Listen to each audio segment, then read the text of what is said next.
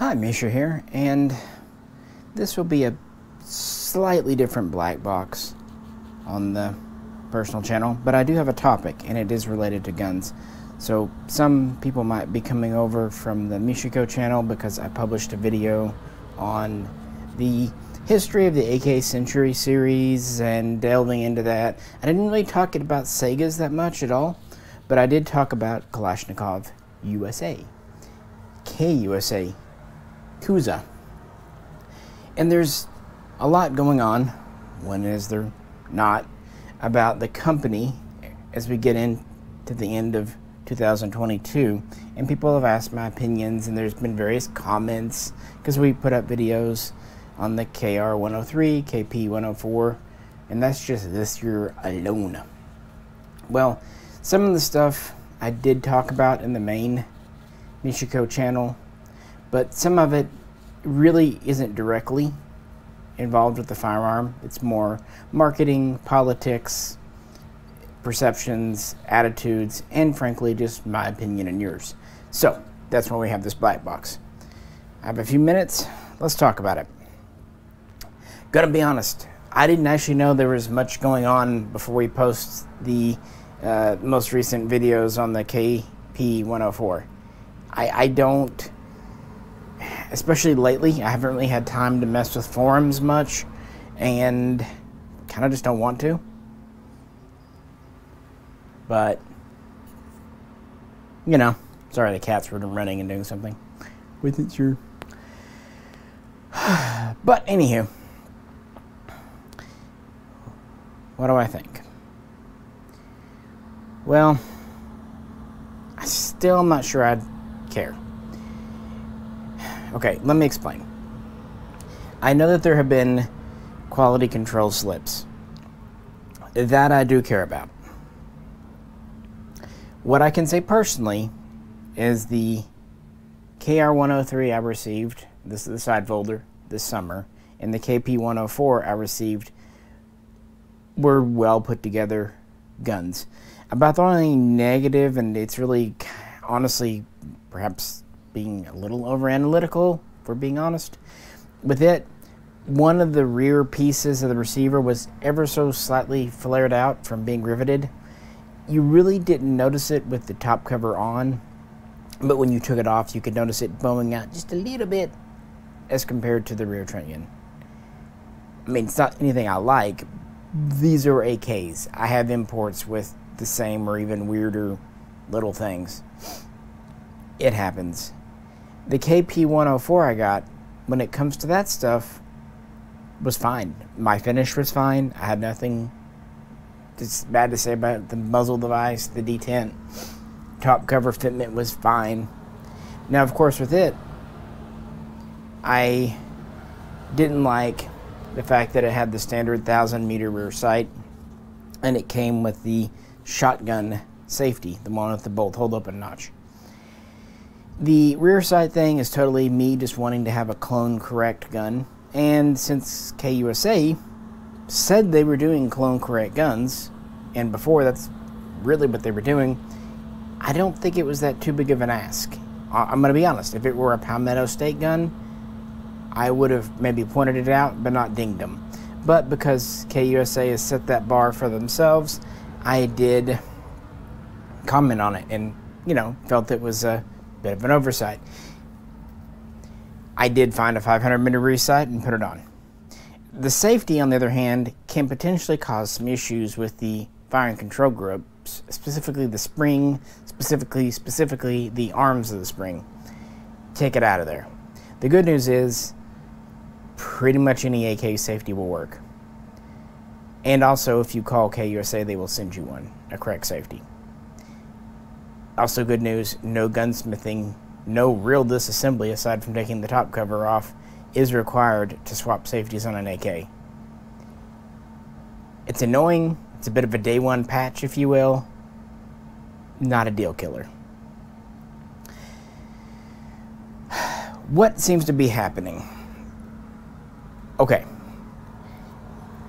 My theory, total theory, based on nothing. 2022, a couple of things happened.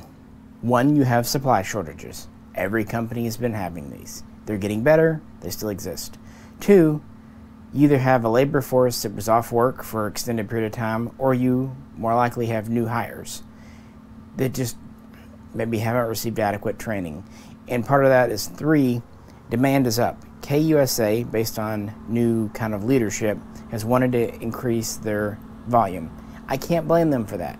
Back in 2019, and of course in 2020, they weren't turning out near enough guns to meet demand. On the other hand, their QC was pretty great. When you speed up, QC goes down. We saw this. Now, Romanian guns, they were never known for amazing fit and finish. They were known for adequate fit and finish based on their cost. But at the end of 2008, after the election, leading into 2009, Century and Kuger both ramped up production. Historically, the sloppiest and most troublesome Wassers come from this roughly 6-month period. Does that mean that all Wassers built in late 08 and early 09 have QC issues? No. It just means the likelihood went up. And the same seems to be true with KUSA. The likelihood of getting something incorrect from the factory is high in 2022, but talking to more and more people, it seems like most people are satisfied, or they're like me where they got 1 or 2 parts they wanted to swap out. I don't mind a little DIY stuff, but you know, your mileage may vary.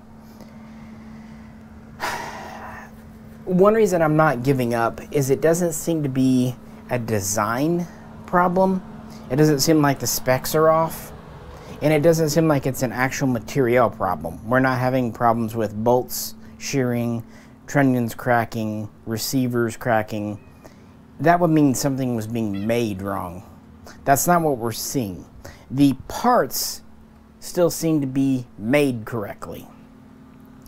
The failure seems to be happening at the assembly line area, or maybe the finishing area and the final checks area, which would be kind of where you were expecting your newer employees to be at.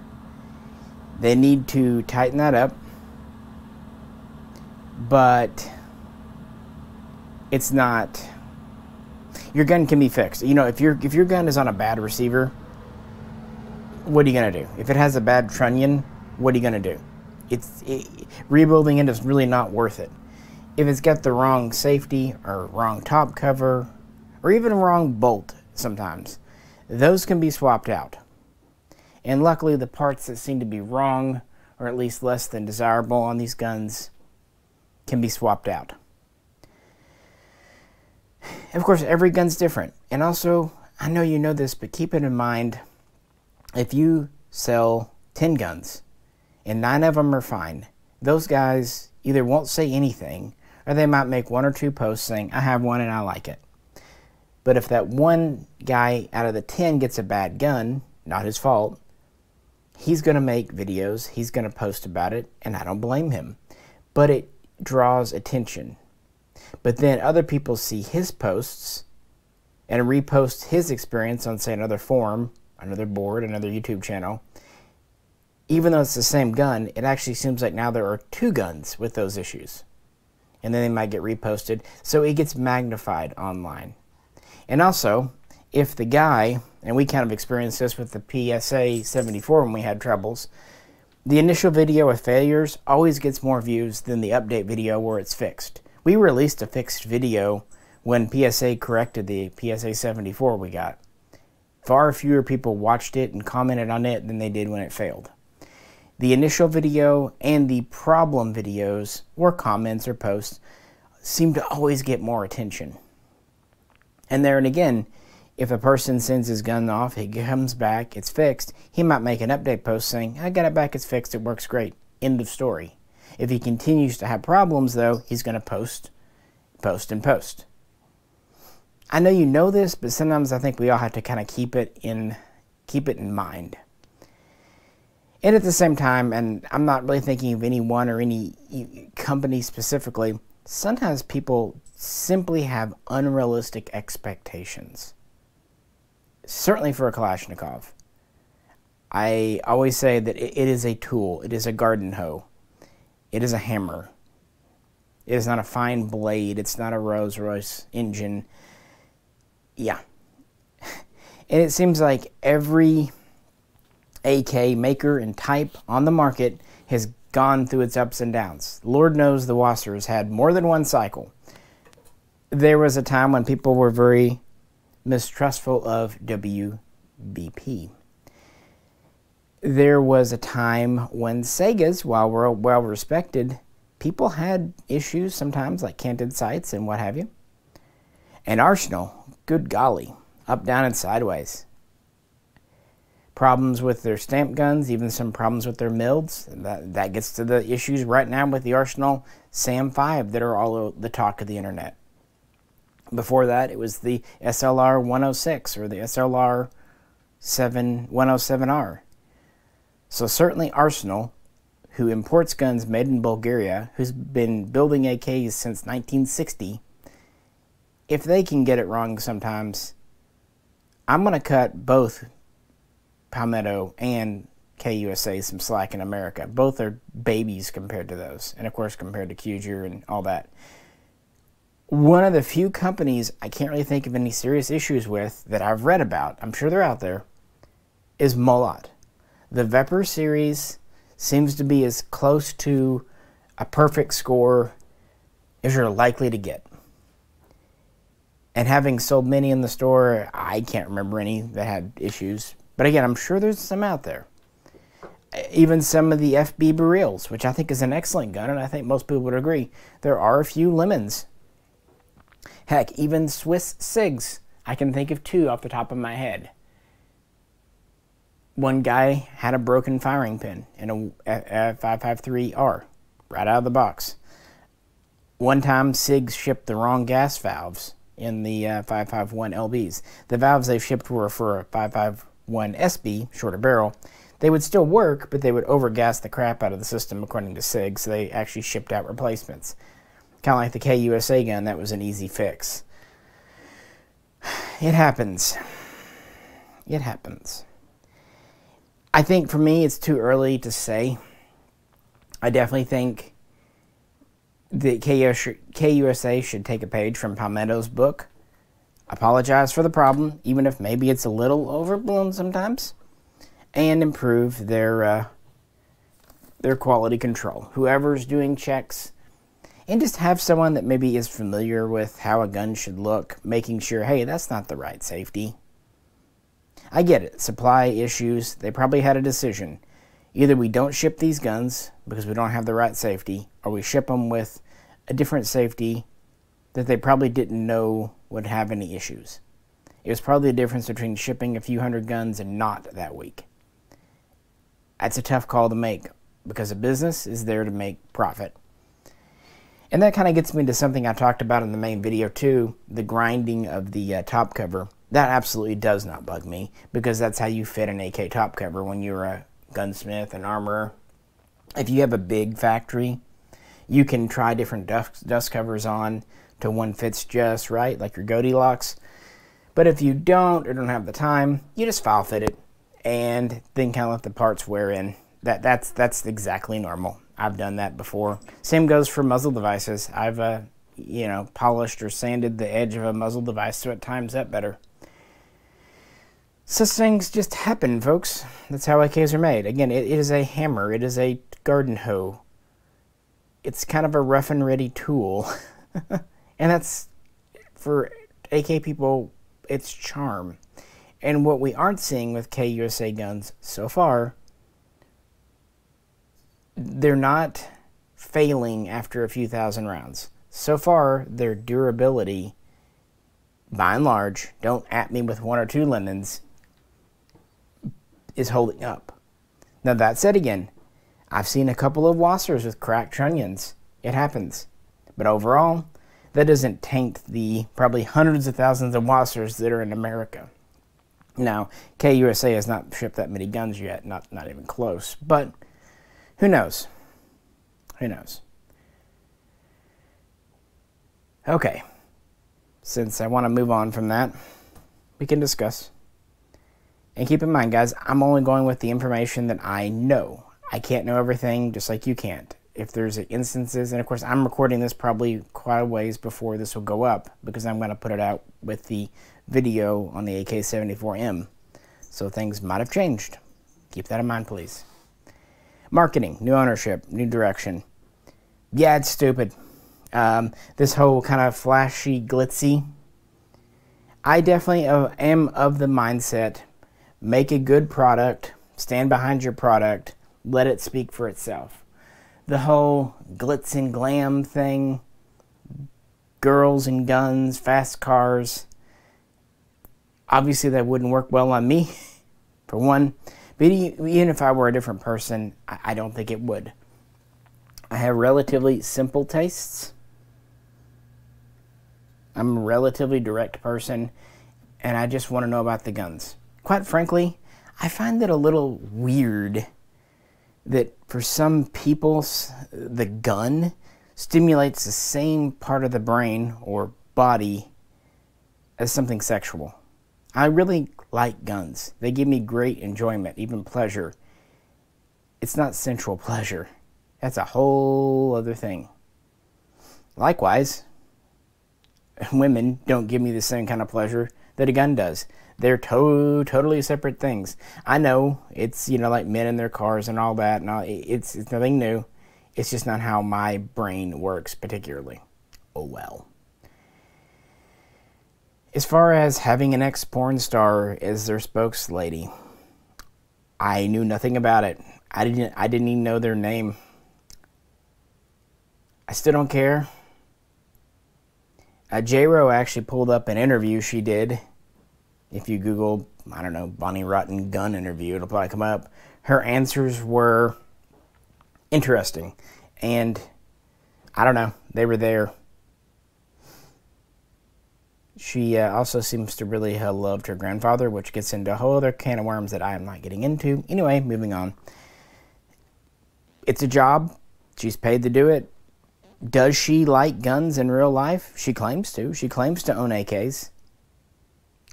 I don't know her in person. I'm not going to call someone I don't know, and I don't know anyone who knows, a liar. I will give her the benefit of the doubt. Yeah, I know there was that whole deal about the magazine and the gun. Guess what? When you're doing photos, everyone's done it. There's also something that I found rather odd. You actually really can't insert that mag in the gun like you think. Go try it. Go grab a 74 mag and try to put it in a 7.62 gun. Oh, wait. Okay, not really. No, Russia, when they developed those guns, they were aware that, that could happen to soldiers. So they made slight dimensional changes to try to prevent the mags from getting stuck in the wrong guns. That said, I think we've all tried to do it. Once I was loading up a WBP 7.62 mag, the green ones, and it was getting sticky, and I realized I had grabbed my FB Beryl 223 green mag. We all do it, because we're all human.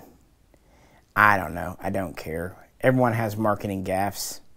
Even if she's just getting a paycheck. So what? What do you want ex-porn stars to do? Roll over and die? Go on welfare? Do you want them to go on the welfare system? I'm not going to shame someone for their past careers or choices. Would they be the choices I would make, or I'd want my daughter or her mother to make? No. But once something's done, it's done. You can't go back and change your past. I'm not saying she is or isn't regretful. I'm just saying, even if she's super regretful and she's found Jesus and all this stuff and whatever else, and she's Mother Teresa or whatever, the past is still there. You can't change it. You can't edit it. And who the hell am I to judge someone? Just because they're not meeting my moral standard. Okay, fine. I have no right to judge theirs, and I don't know their life. I don't know how they ended up in it, what happened. Anyway, it doesn't matter. We all have a past. We all have dark things we've done or been through.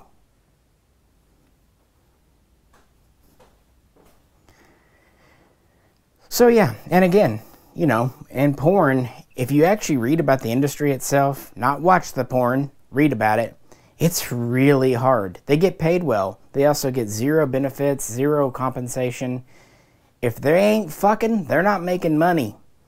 It's free labor, and it wears a lot of them out. And a lot of them get hooked on drugs and yada yada. Either way, my point is, it's not one of those jobs you can do for years upon years. I was going to say you couldn't do into your 50s, and then I remembered granny porn's a thing, and then let's just move on from that too. But most people aren't doing it because they want to. Some maybe do. Most do it because that's their job. But after a few years of it, they look for something else. And let's be honest, if she was doing that and then a gun company offered you a job being their spokeswoman, which would you do? Would you stay in porn or take the gun job? So I think I would just be happy someone's not doing porn and doing something else. I don't care.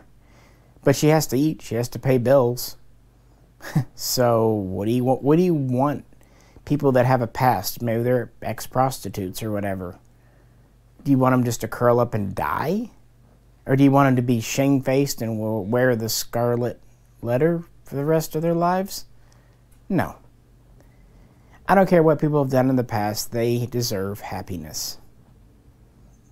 If you've done a crime, you go into jail. You serve your time in jail. Society shouldn't keep judging you for the rest of your life. You serve your time, you should be able to get out and try to make a go of it.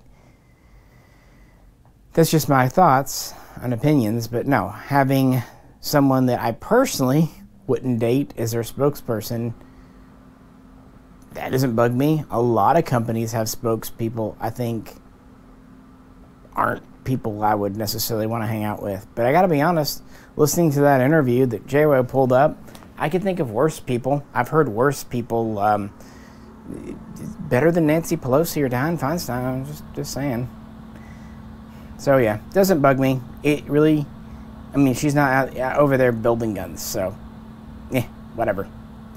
Now, their whole general marketing trend of going glitzy and all of that she's a part of, the whole marketing push where they're going, I think it's stupid. Wouldn't be how I'd run a company. I don't think it's a morally good or bad thing. It is a marketing, it is a PR decision. I think ultimately they're shooting themselves in the foot, and I think they will realize that. At least I hope so. But again, they would not be the first, and they won't be the last gun company to do that. They've almost all played at that game in the past. Don't believe me? Look up old magazine adverts and Soldier of Fortune articles and things. They've all done it. Even you, Bill Ruger. Even you. It's a silly decision, but let's be honest, when the internet's bored, anyone can be turned on. And sometimes you have to wonder, are people turning on someone or a company because they've really done something bad? Or are they doing it because they're bored and they haven't had a good, cancel lately? You see what I'm saying? I think sometimes when it's a slow news week, everyone falls victim to that. And after a while, it shifts. For a while, Zastava was trash, according to the internet. Now everyone loves him. Well, most people. PSA has had its ups and downs. The truth is, there's all kinds of things, and we're not going to agree with everything they do. I don't want PSA to go out of business, and I don't want KUSA to go out of business. Now, some people have asked me, have you heard they're going under? Have you heard they're going to no longer be here? I checked around a little bit in the industry as I had time. None of the big players that wholesale KUSA guns have heard a thing. I'm not saying it will or won't happen. I'm just saying there's no rumblings under the earth about it happening. Now, if they continue to let their QC drop, and they continue to make stupid marketing decisions, Yeah. And it's a tough time in the gun market right now. Sales are down. That was to be expected because they were up so much for over 2 years. That's, ebb and flow. At any rate, those are my thoughts. I'm sure many will disagree, but, it's what this channel's for.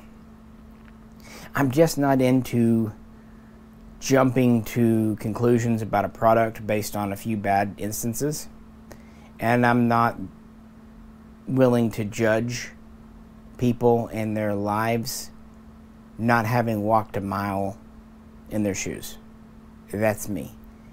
I want to know why, because usually when you get to know people and their decisions, they become less of an image in your head and they become an actual human being with feelings and a story. And that's what I want to know.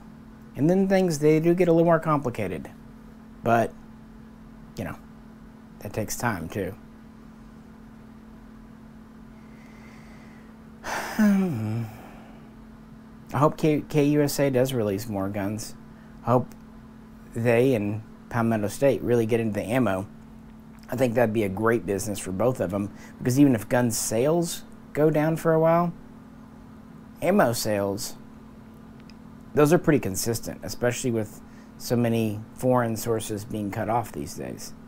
That might be kind of the future they should steer into. Not get out of guns, but, put more R&D and resources into that. Of course, assuming they can make good ammo that's reliable and safe.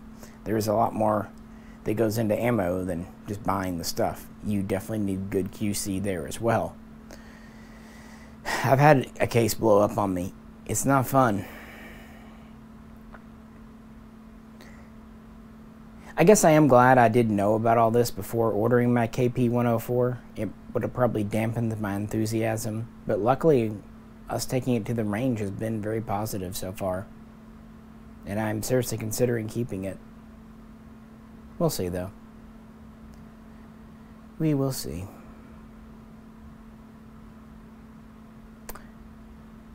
Yeah, I think that's about what I got to say. As always, I just kind of encourage people to hang together. We need to stick together and withhold judgment. Collect more data, learn more, read more before you can jump to a conclusion. Because we really need to be on each other's sides, and we need to back those companies that at least we can. I'm not saying every gun company is good, far from it, but I don't like seeing any of them go out of business unless they're complete scammers and ripping people off. As long as they're delivering a safe product, even if it's not one I'm particularly interested in, PSA being a good example. I'm not trashing PSA. They just don't make what I personally am into. Other people, good friends of mine, love their stuff, and that's great. And I'm happy to shoot their guns. I'm just not interested in owning them. I just don't need them. I have too many AKs, and I don't need any more ARs either. But that's me. That's how we're all different. And that's great, because if we were all the same, if we all wanted the same stuff exactly, nothing would ever be in stock. It would be an utter nightmare. So it's a good thing we all want different stuff. But, yeah, I've had a lot of fun shooting the KUSA guns. And I find the problems so far correctable. And I hope they don't slip to the point where they're not. And I will say that, again, PSA, while we had problems a year or two ago with the 74, they too fixed it, stepped up, and did that. So we'll see. Alrighty, folks. This is Misha. Catch you very soon. Next time.